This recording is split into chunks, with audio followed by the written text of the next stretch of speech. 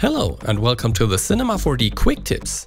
Sometimes when you work with a MoGraph setup, you might want to pick out a specific clone and control its position and rotation by using a viewport gizmo or handle. But how can you do that? Let me show you.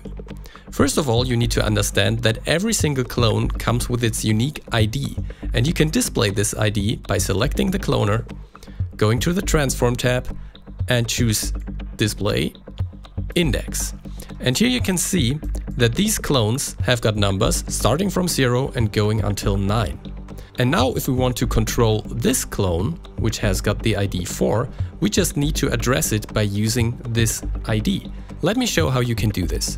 With the cloner selected, I go to the MoGraph menu here and choose a formula effector. Now don't be afraid, it's actually not that hard to do what I want to do here, because here in the variables, usually this is folded, if you unfold this, you see that there is a variable for the object index. So we can work with that.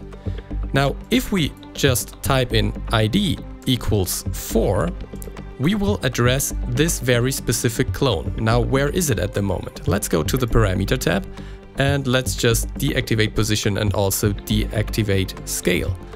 And here it is again. Now, let's enable position again. And let's set it to 0. Now it is back in this position.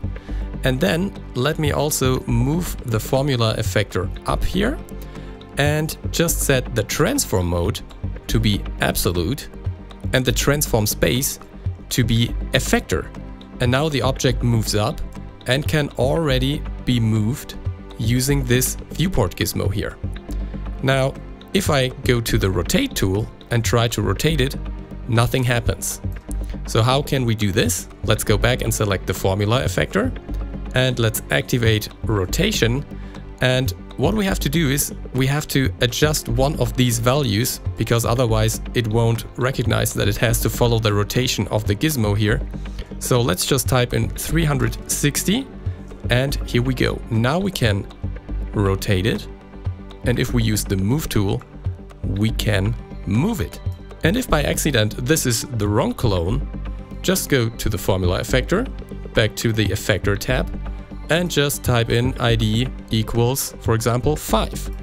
Then it's this one that can be controlled completely. Thanks for watching. If you enjoy our quick tips, please like, comment and subscribe.